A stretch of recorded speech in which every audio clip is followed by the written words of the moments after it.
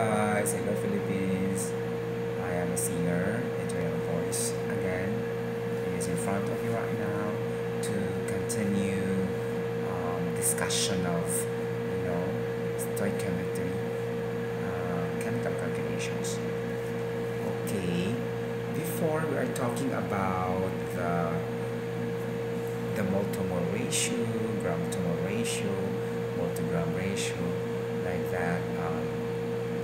Getting the relationship of the molar mass, atomic mass unit, molecular weight, and we need to determine that in order we can solve for the required amounts of reactants, amounts of product, like that. And then we know that the total mass of the reactant is equal to the total mass of the product, total number of amounts of reactants is equal to the amounts of the product. Okay, like that. Just take that to that. Total number of atoms in the products also total numbers of the reactant, like that. Okay, we can solve. But now I'm going to discuss another thing, which is the percent yield. Okay, the limiting reactant and the excess reactant. Okay, so the percent yield will be the actual yield over the theoretical yield times 100%. We speak about excess reactant, meaning to say if you have a given mass of the reactant, okay, the reaction, then it will be subtracted to the mass obtained in the chemical reaction calculation. And then if the product after subtraction is not negative or still have an excess amount of the reactant, so that is the excess reactant.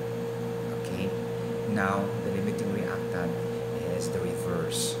Okay, so if you obtain the limiting the reactant computation, like that is, let's say you have now the amount and then the actual mass of the reactant minus the theoretical, or let us say that from the calculation that mass of the reactant were computed. So if it is negative, the product, or so it's not passable, so it means it's being used up already in the reaction. So it can no longer proceed the chemical reaction because it's already consumed. So that's why it's negative. Okay, so like that. So in getting the percentage yield, actual meaning also given the particular chemical reaction from the start, okay, and then what will be the theoretical based on the chemical reaction, theoretical yield, substitute that actual or theoretical times 100, something like that. So in getting the percent yield, you will always base into the limiting reactant, okay, the smallest amount, okay, will be considered in the yield. Okay, actual yield, theoretical yield, or the actual yield must be in the given most of the time, and theoretical yield will be able to compute that one. That's the clue, okay, for percentage yield. Okay, I don't know if there is also actual yield that is not given, but usually it's always given, it's mentioned in the problem. All you have to do is to compute for the theoretical yield, usually something like that. Theoretical yield will be basing on the limiting reactant computation, like that. Okay, so it's understandable. So if it is excess reactant, there's still enough, okay, amounts of reactants to be used up in the chemical reaction. And if it is not, it's limiting reactant, so it's already limited, meaning if you can no longer use that reactant further to complete the reaction, something like that. Okay, let's have an example now. Okay, so benzene, okay, undergoes a combustion, will produce CO2 plus H2. First, we need to balance the equation. Okay.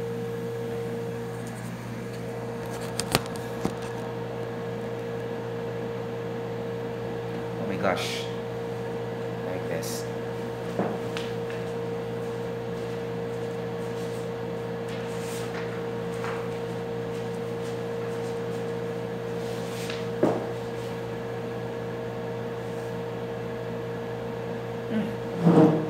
Sorry. So benzene,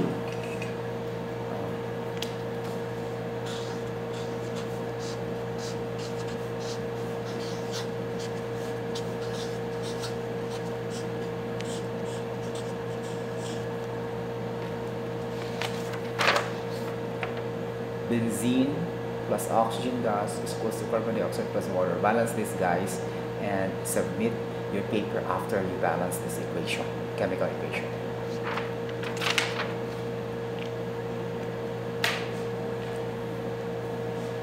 Oh my gosh.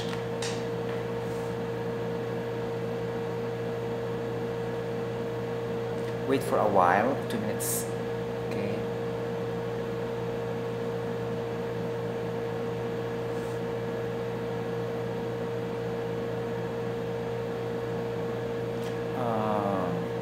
Wait for a while.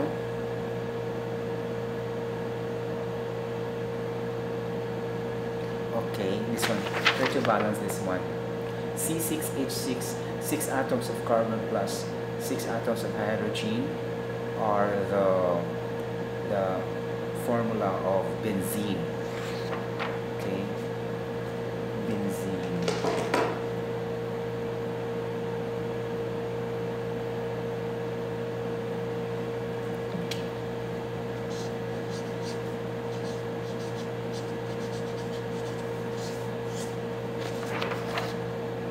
Like this.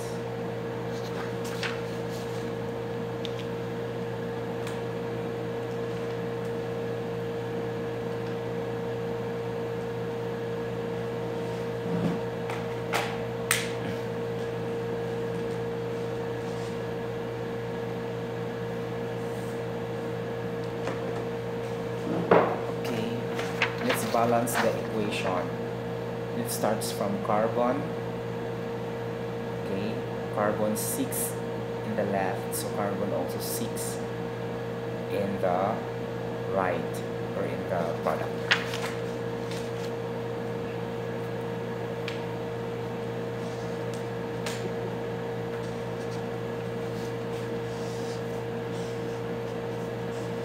Okay, so we can choose next either hydrogen or oxygen. Let's do first hydrogen.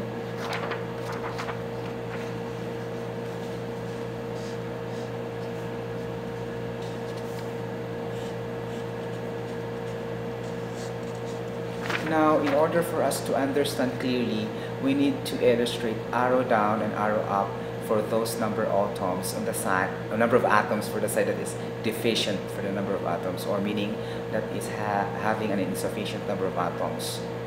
Okay, in this case, here is sufficient number of atoms, so we need to arrow down beside, because deficient, right?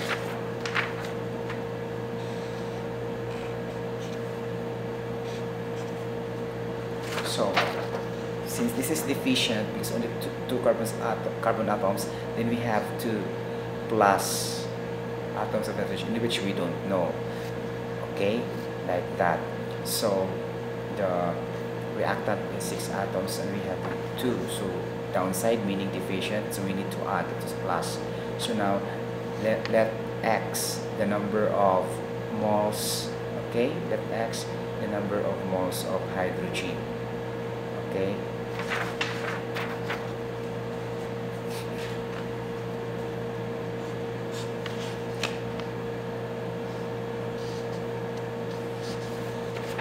So let X the number of moles of hydrogen, which is the coefficient beside the hydrogen, times 2, which is the subscript, is equals to 2x. Okay, and then this is equal to the reactant, because in the law of conservation of mass, the total number of atoms of reactants is equal to the total number of atoms to the right or left. Equal, sorry. So equal. So 6 is equals to x, meaning 6 equals to 2x. So for x is equals to x is equals to 3.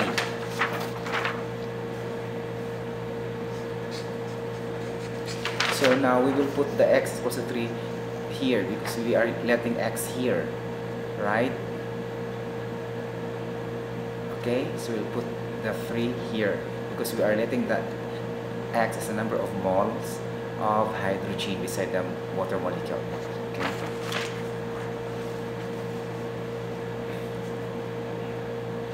So it will now become C6H6 plus oxygen gas is equals to CO2 plus 3H2O.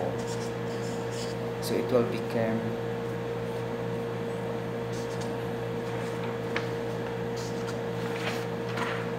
become like this.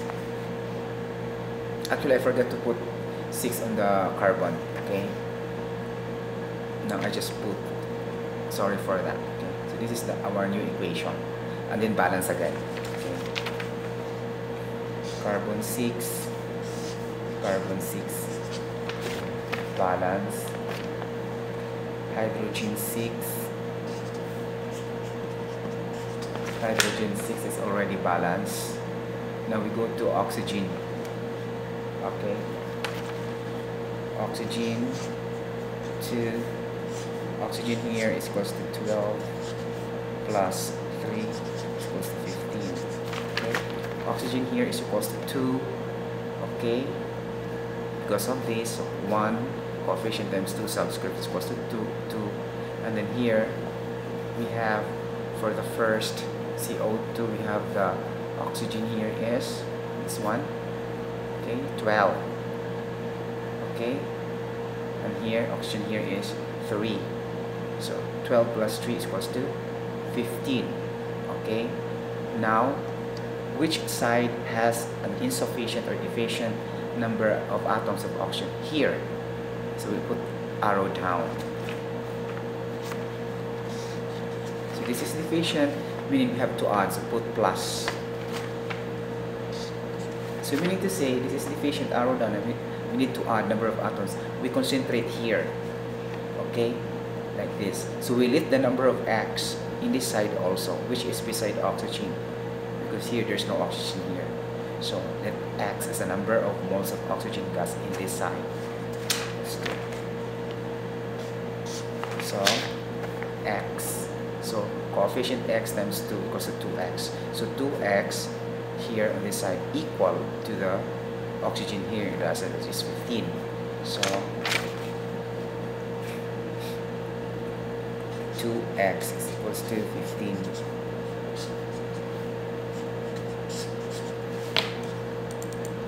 Solve the value of X is equals to 15 halves. Okay, 15 halves X, since we are letting the X number of moles of oxygen, so we need to put this 15 halves here. Okay,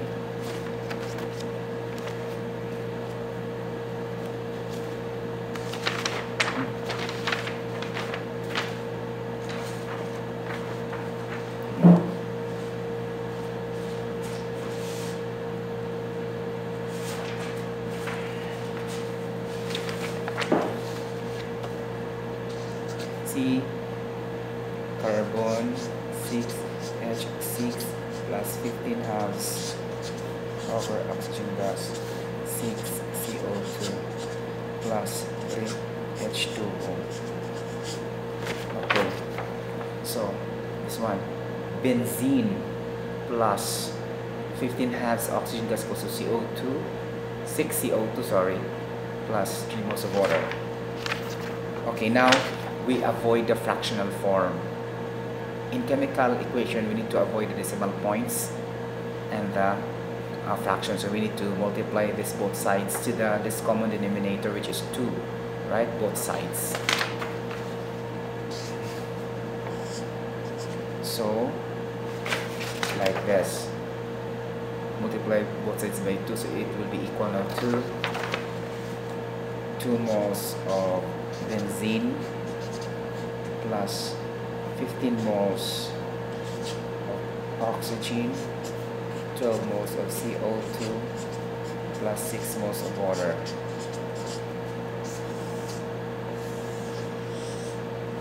So this is now our final balance equation, because this 15 halves oxygen gas, the subscript, and this one, the denominator will be cancelled out.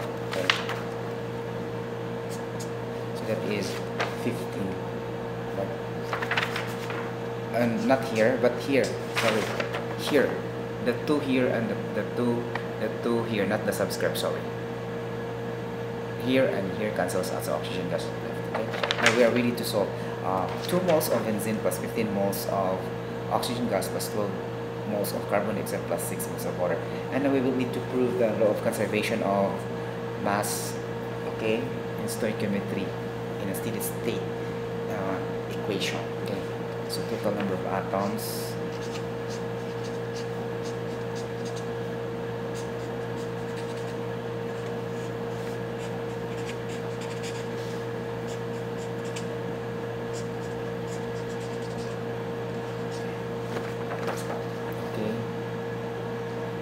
Don't say total number of moles is equal to the total number of moles for product.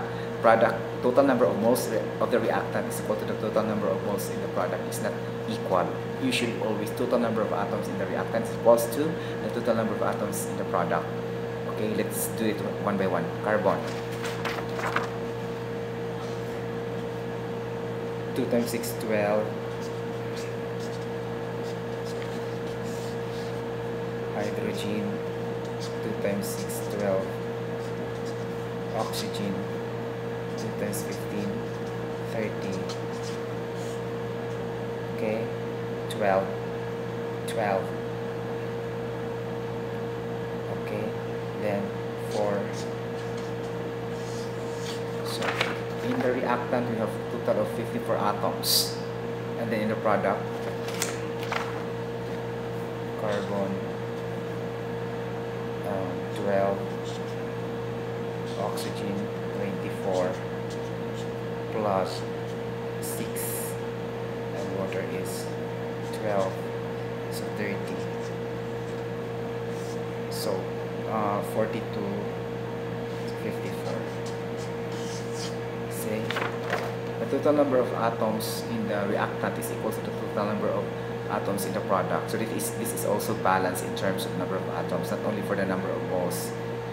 Okay, we are balancing the number of atoms, not the number of moles. Okay, if in the chemical reaction they are given masses or amounts of the substance, then the amount of total substances of the mass will be equal both sides. Sorry, sapit yung dila. So total mass of the reactant is equal to the total mass of the product. The same as total number of atoms in the reactant is equal to the total number of atoms in the product. That is the law of conservation of mass in the stoichiometry relationship between the reactants and the products. Something like that. Okay, this is balance. Okay, then it's 2 moles of benzene plus 12 moles of oxygen gas plus 15 moles of CO2 plus 6 moles of water. Okay, like this. Now I have a problem. Okay, the problem: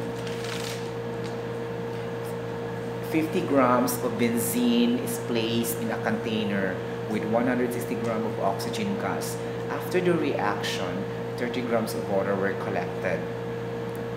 What is the percent yield? How much excess reactant was left over after the reaction? Okay, so you need to input all the given first, and then you have to input also what are being required.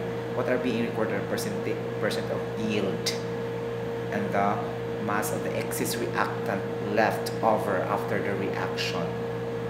Okay, so mass of excess reactant left over the reaction. So we need to compute for the limiting reactant and the excess reactant so that we can get the mass of excess reactant left over after the reaction. Okay, since we have the given, we can do it individually. Okay, so let's do it. Okay, so better I will write first the problem. Too much. Like that. Okay. Oh, I'm tired. 7:37. Wait for a while. Okay.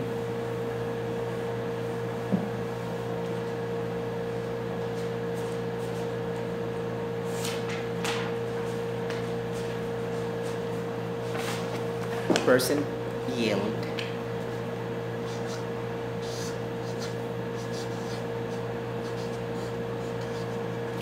actual yield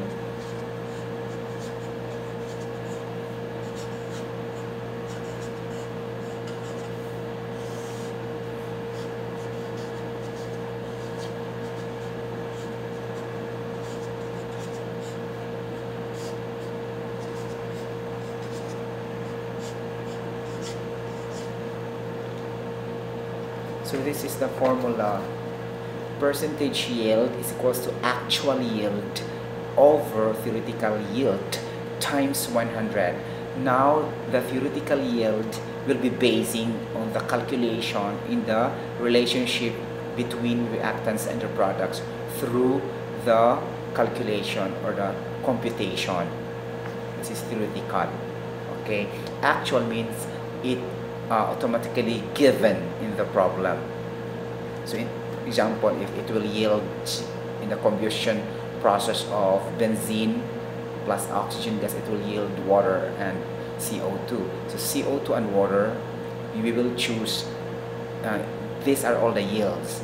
And then if the problems ask for the CO2 yield, then you can compute that in this way, or the water yield, compute that in this way. But it will never be the propane and the propane, sorry for that, benzene. It could never be the benzene and the oxygen gas because they are all reactants. So it's not applicable on the yield. Okay, they are only used to compute for the yield, the theoretical yield.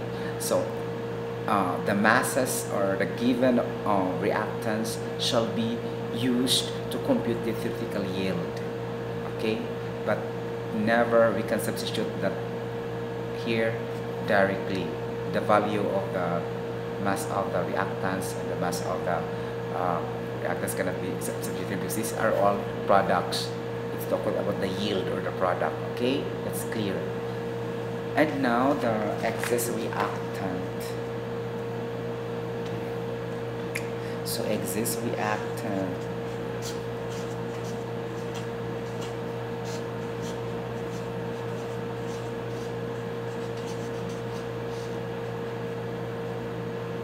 is equals to the actual amount of reactant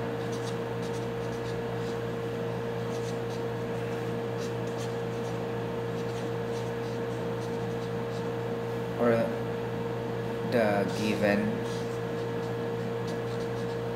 minus the theoretical amount of reactant.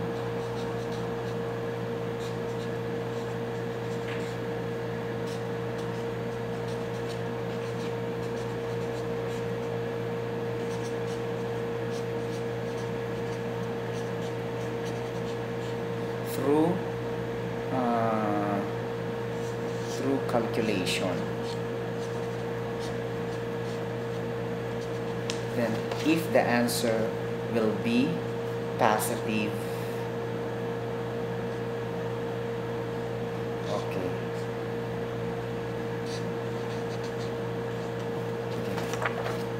so this is our excess reactant.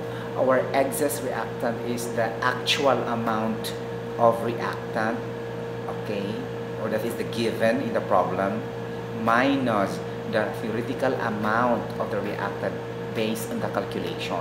So do not be confused, okay, like that, because the actual amount of the reactant or the given should always be the, first. It should be subtracted to the theoretical amount of the reactant or the calculation. Then if you can get the positive answer, meaning to say you have still an amount to complete the reaction, meaning to say it is enough to complete the reaction, okay, like that. So because there is still amount after subtracting this two quantities, okay. Now the limiting reactant will be the same like this, but the answer is negative, okay.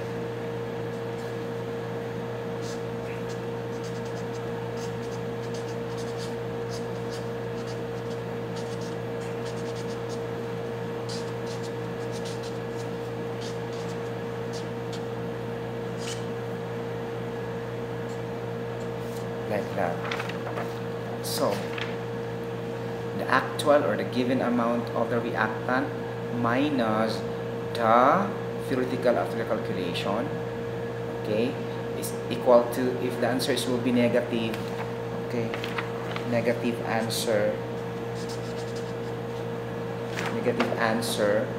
that means all are being used up already, so it could not proceed to complete reaction, okay, because all of the reactants are being used up already. There's nothing left, something like that. That's why negative.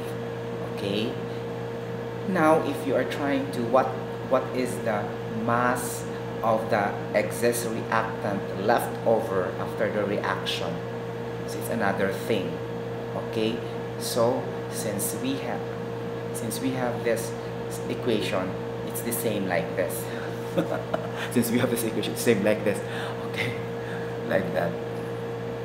This is what it means for the mass of excess reactant left over the reaction, because normally the problem will not state the mass of the limiting reactant that will left in after the completion of the reaction, because it's already limited, so there's no more mass of the reactants to be used up because already all are consumed. So it should be the mass of the amount of the reactant, okay, like that, to be subtracted by the actual amount of the reactant, okay, and the amount during theoretical or calculation, something like that. Okay, so limiting reactant is LR. Okay, the same definition, only that the answer will be negative, meaning the answer or the mass of reactant or amount of reactant after or left over after the reaction is negative, so already is used up, like this. Okay, and then positive, meaning there's still amount of substance that being used to complete the reaction. There must be left over, something like that. So this is the excess reactant, positive, and negative is the limiting reactant. So in computing the theoretical yield, in the percent yield, the theoretical yield will be based on the limiting reactant, not for the excess reactant, because it's already above. Okay, that's a limiting reactant. We always use the limiting reactant, not the excess reactant, because we can compute also by referring the excess reactant, but do not use the excess reactant, instead use the limiting reactant, something like that. Okay, gosh.